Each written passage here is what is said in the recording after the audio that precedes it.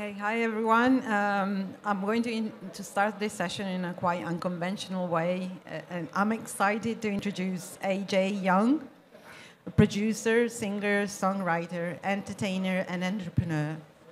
He's the founder of Battery Tour, a renewable energy power concert series that raises money for portable solar power boxes for villages that do not have reliable access to electricity. He was named by the UN as one of the 17 young leaders for the SDGs and has begun developing Project 17, a music album based on the 17 SDGs. So, AJ? AY? Okay, AY, sorry, I'm sorry. AY, please.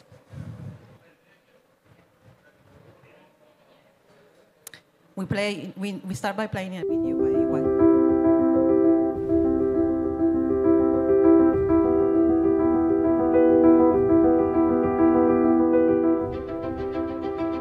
A local hip-hop artist makes an international name for himself. He is the first artist to power his concert with 100% renewable energy. It is a real honor to recognize Mr. A.Y. Young, the founder of Battery Tour. It's incredible. Can't wait for you to see this. The United Nations is now throwing its support behind him. Mr. Young has made a big impact in his young life, born in 1991. He's a singer-songwriter, a dancer, producer, entrepreneur, and sustainability advocate. He's staged and performed more than 800 concerts. He was named by the United Nations recently as one of 17 youth world leaders of the world, the only individual selected for that honor from the United States.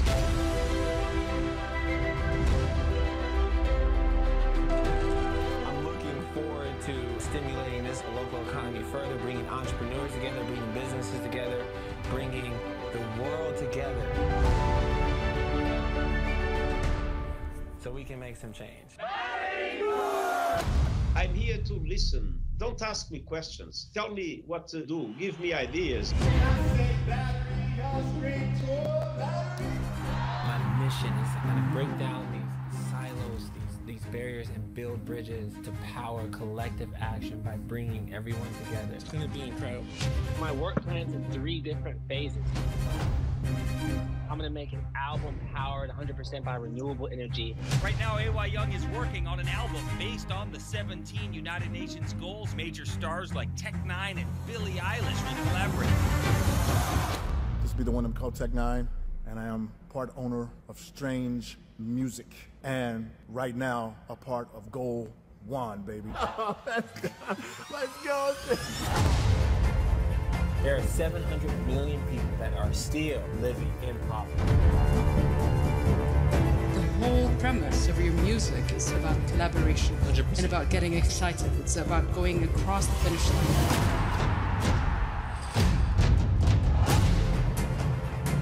I don't think anyone can disagree that everyone needs to have access to energy, water, food.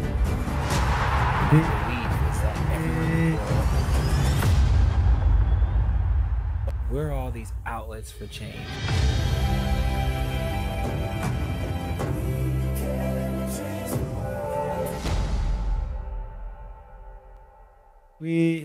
Oh, what's up, guys? Mic check. How you guys doing? Having a good cop? I'm gonna try a song that I haven't really done much. The energy anthem, because we all need energy. I remember when I was telling him the story. I had done like 400 shows, and I was sleeping in my car with all these batteries. And I remember in America there are places that don't have energy. Or the grid's bad, or I was trying to get on my Netflix and I couldn't even get on because there's no internet. And I remember searching and finding out at the time that there was 1 billion people that didn't have energy. And I was like, oh shoot. And so, I had this whole concept of how everyone is an outlet for change, right? Everyone is an outlet for change and plugged into each other, on the local level, on the community level, on the world level, Cop here, we can power change, you know? So I'm like, okay, I'm an outlet, music's a universal language. I can do, you know, I gotta build something. I can build something to get people plugged in. So I built that box, right? And I started using every concert to raise money to send one person, one village access energy. And so it's been a 5-year journey of doing that. And I'm really happy to say we've actually brought energy to over 17 countries. Okay, so I'm gonna try the energy anthem. I haven't really done this that much. Trying to get like Akon on here, Bono, potentially Chris Martin. So tell me what you guys think. Let's try it. This, down just a little bit. Hey, down baby, mic down my ear.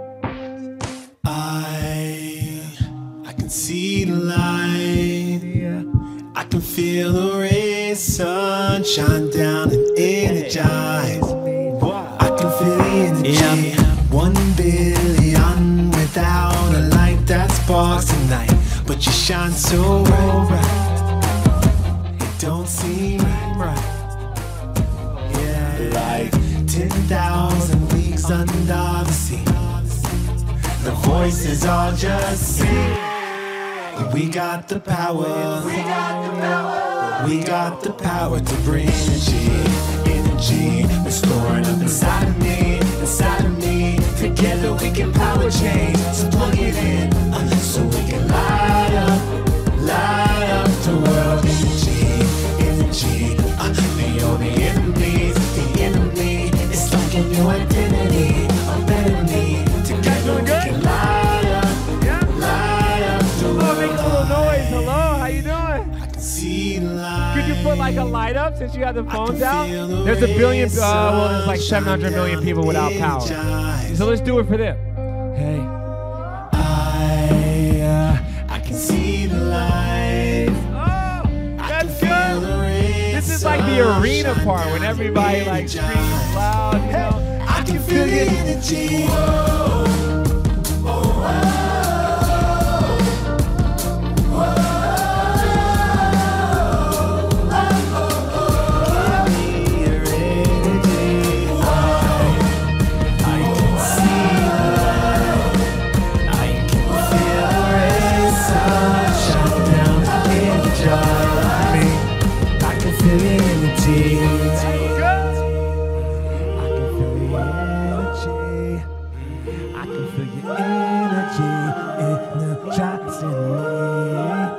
I can feel the energy,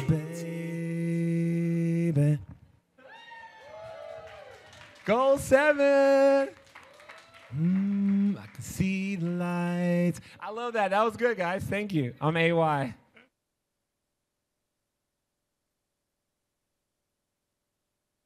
was amazing. Thank you, AY. Amazing. Unmatchable level of energy, really, from you. Thank you so much. Right.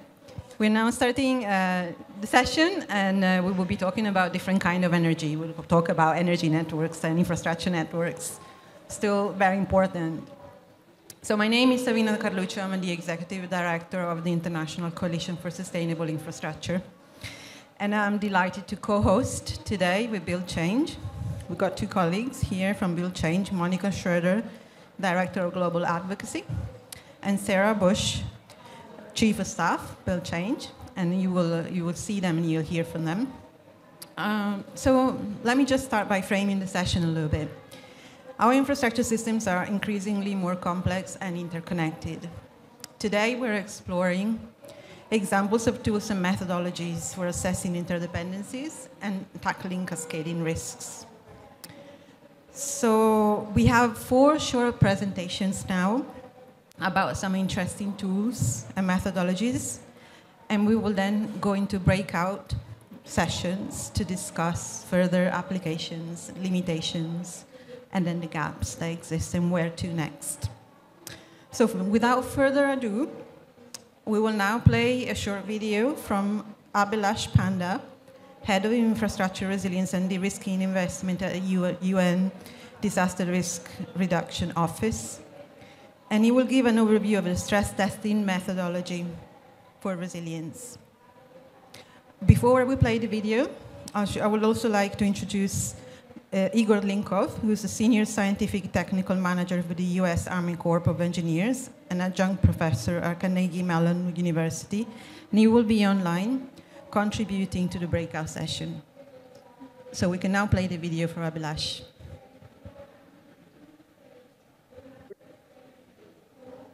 It's my pleasure to present UNDRR in this session on tackling cascading risk, losses, and damages in heavily interconnected systems at the COP27 Resilience Hub. My name is Abhilash Panda, and I'm the Deputy Chief for Intergovernmental Interagency Cooperation and Partnerships Branch at the United Nations Office for Disaster Risk Reduction. I also have the Infrastructure Resilience and De-risking Investment portfolio. UNDRR is one of the organizations under the wide umbrella of UN bodies and is the custodian of the Sendai Framework for Disaster Risk Reduction 2015-2030. Resilient infrastructure is a prerequisite for achieving not only the aims of the Sendai Framework in particular, its target D for substantial reducing disaster damages to critical infrastructure, but also goal 9 of the Sustainable Development Goals. As you would know, today more people than ever are dependent on the services delivered by critical infrastructure systems, covering energy, transport, water, wastewater, waste, and digital communications. Our society is heavily dependent on the effective and efficient operation of critical infrastructure systems to deliver public services, enrich living standards, and stimulate economic growth. Evidence shows that existing infrastructure systems and the services they provide are increasingly affected by the impacts of climate change, but also by natural and man-made hazards. Between 2000 and 2019, disasters claimed approximately 1.23 million lives, an average of 60,000 per annum, and affected a total of over 4 billion people, many on more than one occasion. Additionally, disasters led to approximately 2.5 trillion US dollars in economic losses worldwide. These numbers represent a sharp increase of the number of recorded disaster events by comparison with the previous 20 years. Financing for resilience, disaster risk reduction, and de-risking investment requires a common understanding across all stakeholders. That is why we have developed principles for resilient infrastructure, provide guidance and criteria for increasing awareness and building a common understanding around infrastructure resilience. To integrate resilience as a core value in planning and implementation of infrastructure projects, and to assist the public and private sector in making risk-informed policy and investment decisions. The principles of resilient infrastructure have been developed in consultation with over 100 key stakeholders, includes regional intergovernmental organizations, expert groups, and stakeholders coming through from various investment communities. The principles on adaptively transforming, environmentally integrated, proactively protected, socially engaged, shared responsibility, and continuously learning have been developed to help de-risk investments and to guide decision makers in making risk-informed decisions. Investment must also ensure net resilience gain, meaning that investments definitely should enhance the systemic resilience of infrastructure and not create any additional risk. Implementation of these principles have been approved by over 110 member states, which will lead to regulatory and policy changes for enhancing resilience. We are also in the process of developing the principles as an ISO, an international standard, which will lead to national adoption and improvements in regulation. A key action of the principle on continuously learning is to conduct stress testing of critical infrastructure. UNDRR has been working on developing a resilient infrastructure stress test model, which helps governments and various other stakeholders, engineers, investors, to base policy decision and investments on factual and up-to-date information on the status of resilience of infrastructure systems. This stress testing is an agile mechanism that allows decision makers to engage infrastructure stakeholders, take into consideration the changing risk scenario, identify interdependency, provide an overview of risks and vulnerabilities, and test the level of resilience of infrastructure in multiple and complex scenarios. Stress testing critical infrastructure can support better informed decisions, both to evaluate pre-disaster investments to withstand, recover from disruption, and to transform, as well as identify optimization opportunities for pre- and post-crisis investments. Conducting the stress test will allow policymakers to consider how changes in policy may impact risk and resilience of critical infrastructure systems, and will showcase the major gaps in infrastructure systems which need to be prioritized. Over the next 15 years or so, there will be approximately $90 trillion of investments made into infrastructure worldwide. That figure represents more than the entire current stock today. This is a tremendous opportunity, since every decision we make in both public or private sector has consequences by either reducing risk or increasing risk. The principles for resilient infrastructure and stress testing can help us make better informed decisions to ensure infrastructure resilience. We are now working with countries to implement the principles and conduct stress testing to ensure investment decisions are risk-informed and resilience is embedded in the decision-making process. I will end here and thank you again for listening to me, and all the very best for the discussion. Thank you. Great. Thanks for this contribution from the UNDRR Abhilash Panda. So I'd like to go now online for a speaker, Monica Cardarilli, Project Officer at the European Commission Joint Research Center. She's going to be speaking about the Joint Research Center's tools for critical infrastructure resilience. Over to you, Monica. Good afternoon to everybody. Thanks, Savina. Could you please put my slides on the screen? Great, thanks a lot. Good afternoon to everybody. Thanks for your invitation for having me here. I'm Monica Cardarilli, Project Officer and Risk Engineer at the European Commission's Joint Research Center. And as Savina said, in my slides, I will be presenting the tools developed by the GRC to enhance critical infrastructure resilience. Next slide, please. Just a quick overview, the GRC is the in-house science service of the European Commission working to support EU policies. The research sites located in several member states host specialist laboratories and unique research facilities. Next slide, please. The GRC, through its scientific service, bridges stakeholders in acquiring up-to-date knowledge through networking and information sharing initiatives. Among them, the issue of periodic newsletters and particularly the establishment of the NRC framework almost 10 years ago aimed to foster new connection pathways and group capabilities. Next slide, please. In more details, HERCIP gathers a large community of experts working to support critical infrastructure resilience by developing recommendations and best practices for operators, public authorities, and decision makers. So HERCIP plays its role at the interface of policy, science, and network frameworks in a systemic manner, harmonizing and integrating multi-perspectives when planning and conducting its work. Next slide, please. The GRC also supports the better understanding of complex systems through simulation tools in the form of web applications. Among them, Poseidon is an interactive platform to support cross-sectoral exercises in both real and non-real time, while Rapidin is a decision support system for attack risk analysis and mapping. Next slide, please. Next slide, please. Yes. In particular, Poseidon supports the online organization, execution, monitoring, and assessment of operational exercises with the participation of multiple stakeholders. Next slide, please.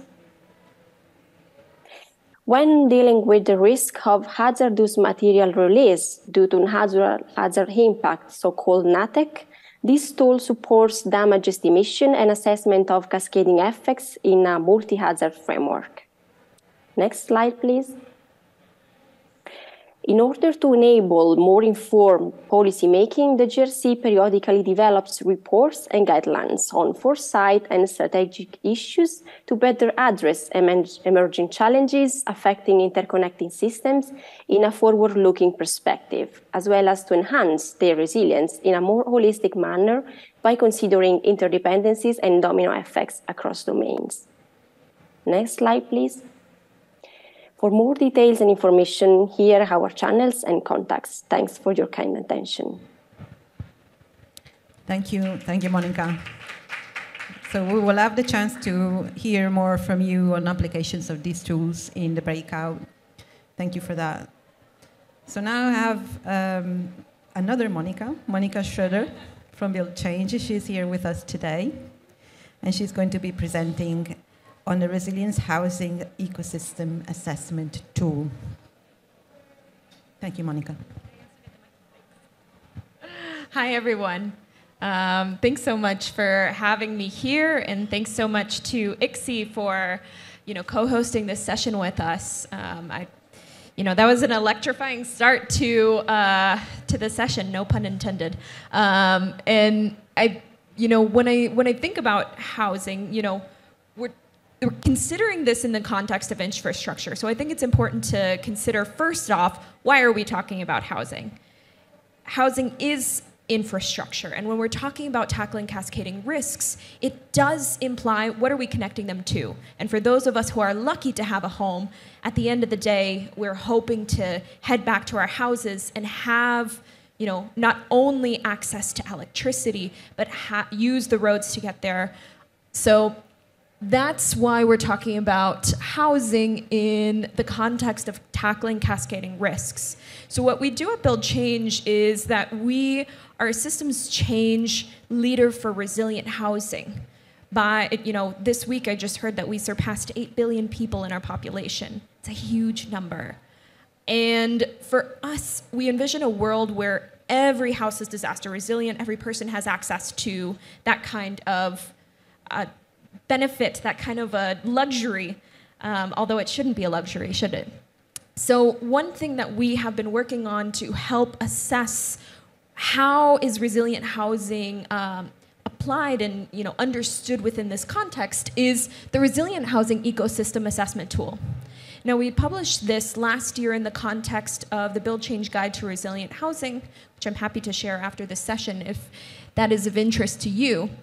But what the Resilient Housing Ecosystem Assessment Tool does, or RHEAT for short, is that it helps countries, cities, states, even programs understand where are they in this resilient housing journey. And so what it is, it's a tool that is both, an actual technological tool, something that you can see, something that you can fill out, but it's also a facilitated discussion to understand what is it that countries or actors are doing well in the resilient housing space, where are there maybe some gaps, and where can they go from here? So it tracks change and progress over time. What it really seeks to do is to understand at that moment in time, give a snapshot of how is resilient housing being addressed. And it supports, like I said, it identifies gaps in policy and program implementation, understanding a little bit, is it lacking a little more in the investment space? Is it lacking a little bit more in the policy and legal framework? What aspects of it are really going well, and where can we push progress along? And it also strengthens long-term successful climate change adaptation measures. The only way that we're going to make progress in this space is if we have a really transparent, honest understanding of where we are. So RHEAT assesses a number of different factors. Within the driving demand for resilient housing space, it looks at what does the policy look like? Who is driving the demand for resilient housing? Is that governments, homeowners, funders? How are we ensuring supply of resilient housing? Through technological solutions, through improved engineering and technical expertise.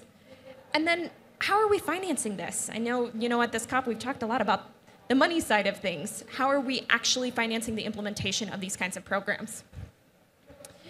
So I'll keep it pretty short, and I'm happy to discuss this more in the breakouts, but this is really meant to be used at multiple moments in time, both as a monitoring and evaluation tool and a diagnostic tool.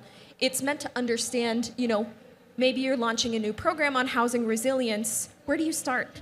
How do you already know what's going on? Or maybe you've been implementing a program for a while and you need to understand, are we taking this honest look at ourselves? And if not, how do we go from here?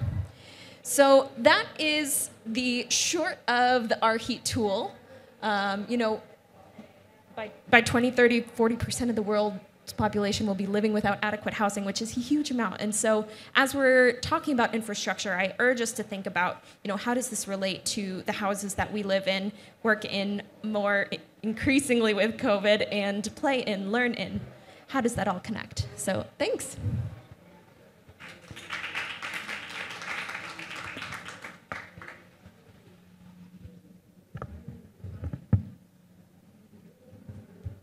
So I'll just sit here for the next part of the session, but we do have another speaker now. Thank you, Monica, for your presentation. I'd like to introduce Jasper Verscheur, postdoctoral researcher from Oxford Programme for Sustainable Infrastructure Systems, OPSIS, from the University of Oxford. He's going to be presenting on the International Infrastructure Systems Models NISMOD tool. Yes, thank you, Zafina, for introducing me. I'm waiting for my slides to come up. There they are.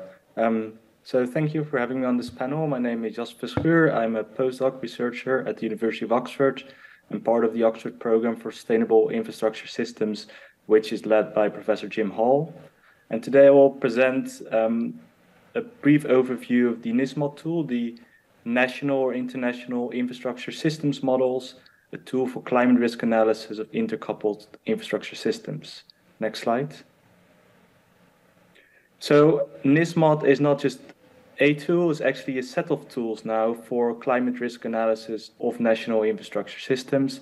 And when I refer to infrastructure systems, what I actually mean is different infrastructure types that are all represented by nodes, edges, and flows within the infrastructure network. And also very important, the different infrastructure types being interconnected with one another, as can be seen on the figure here. The infrastructure system analysis that we do is both climate risk analysis to the infrastructure asset itself, but more importantly, the systemic risks of the infrastructure failure. This could be people affected, transport flow disrupted, or the economic value lost. And we have pioneered this tool in the UK, but now expanded this tool to many different places around the world. And I would like to give a brief overview of some of these tools now. Next slide. But before going there, a very brief overview. So the top layer of the tool, or the first set, is always the data layer. So we try to find the best available data on hazards, the infrastructure networks itself, services, and also getting a view of the socioeconomic system. So how is the populations and the economy dependent on the infrastructure? Then on the sort of next part of the tool always includes sort of the failure analysis and the risk analysis. So it's intersecting the assets with the hazards, modeling the disruptions to the services, and also trying to figure out what are the macroeconomic implications of infrastructure failure. And then we bring this together in risk analysis, which could be expressed as loss exceedance curves. And most importantly, at the end, what we want is try and evaluate adaptation options within the system. So this could be options to the assets itself, making them more climate proof, but also changing the system or the network as a whole. And the tool allows quantifying the benefits and costs of these adaptation options and also prioritize them in space. Next slide, please.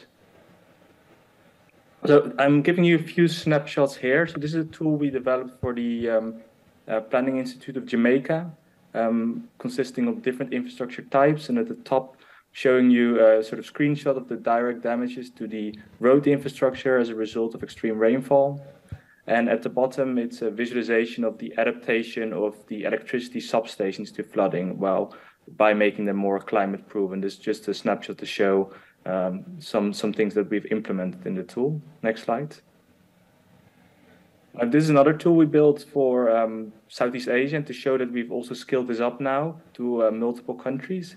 This is showing the electricity transmission network and the exposure to cyclone wind, in which we quantified not only the damages to the transmission lines, but also the economic activity dependent on these transmission lines, and what are the consequences if these transmission lines are not working.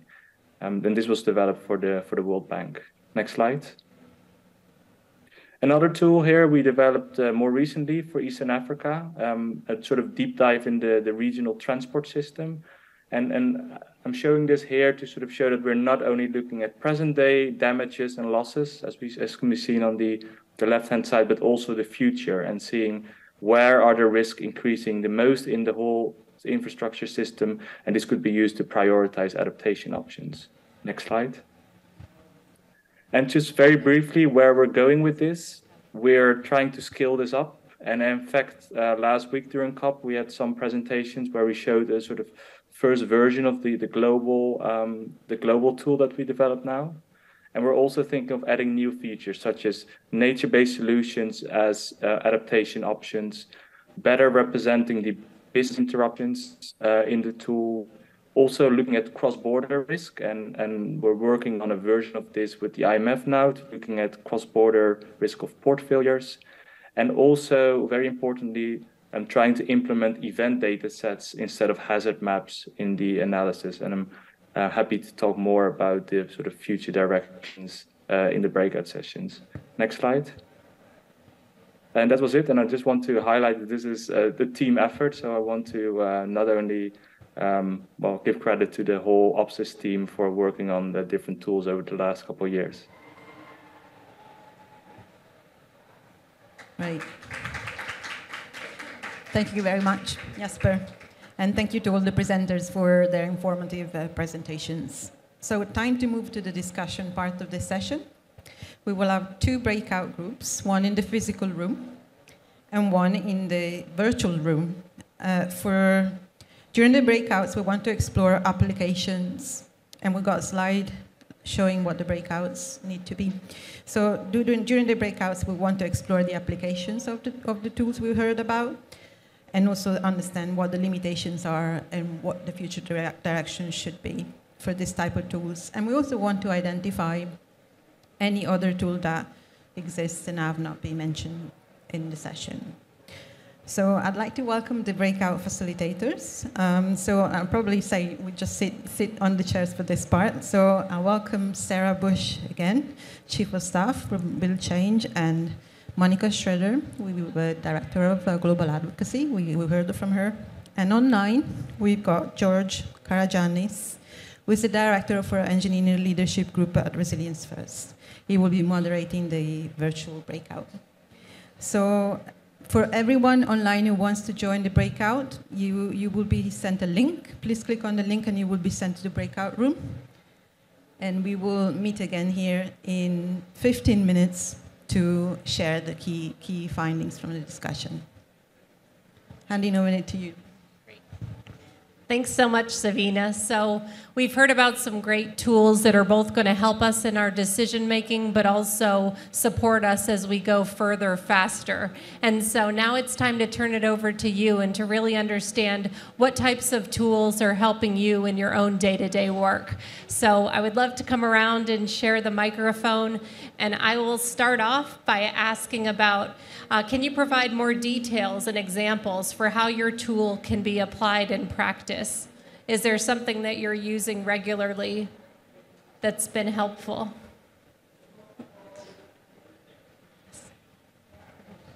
And could you share your name and who you're with as well? Sure. Hello. I'm Professor Preeti Parikh from University College London and also council member for ICSI. This is more a question. So we've had an excellent series of presentations on tools, kind of overlaying resilience, overlaying kind of infrastructure. But the big question here is adaptation implementation. This is supposed to be the COP of implementation. So my question for everyone was, how will these toolkits lead to climate adaptation? So how the overlay between, for example, infrastructure, hazard will lead to adaptation and hence will lead to climate finance. So I'm actually posing a question back. Great, we'll take it. Monica, would you like to take that one and share about how your tool aids in adaptation? Sure, I'm happy to.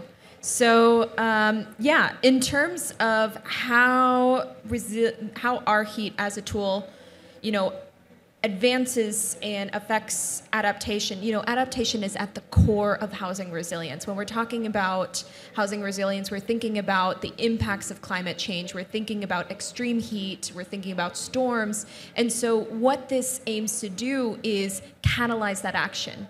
You know, when it comes to adaptation outcomes,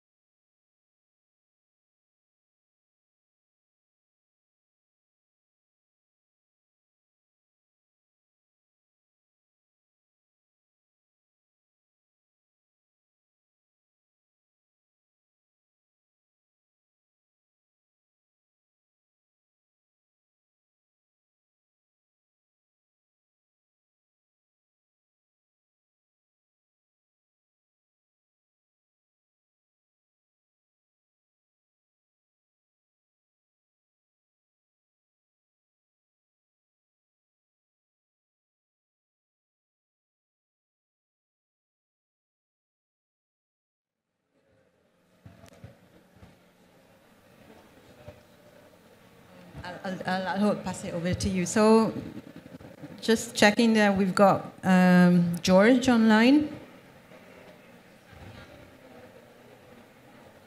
Oh, okay. So, okay. All right. So we're not ready to start?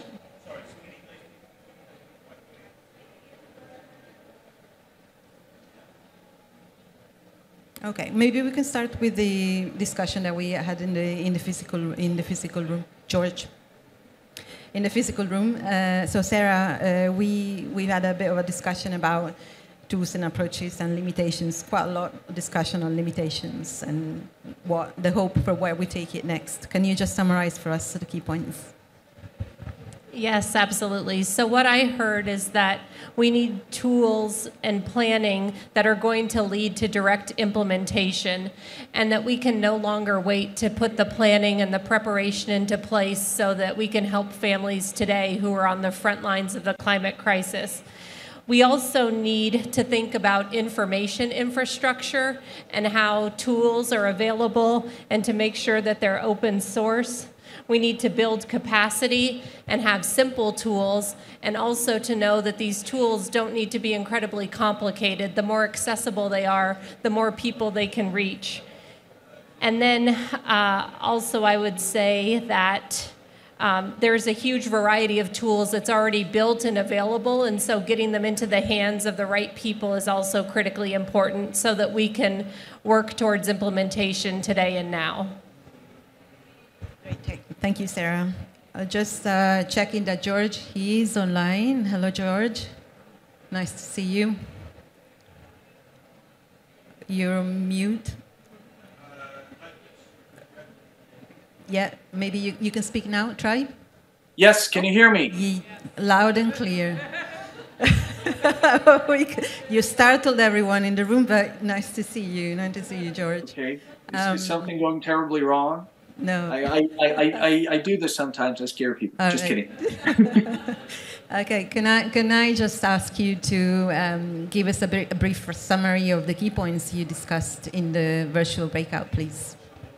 Yes, thank you very much. We looked into use cases and the benefits and limitations of various models. First of all, Igor Linkov began discussing the stress testing approach that UNDRR has been developing. The idea was to figure out how interconnected systems can address cascading failures and how to visualize interconnections.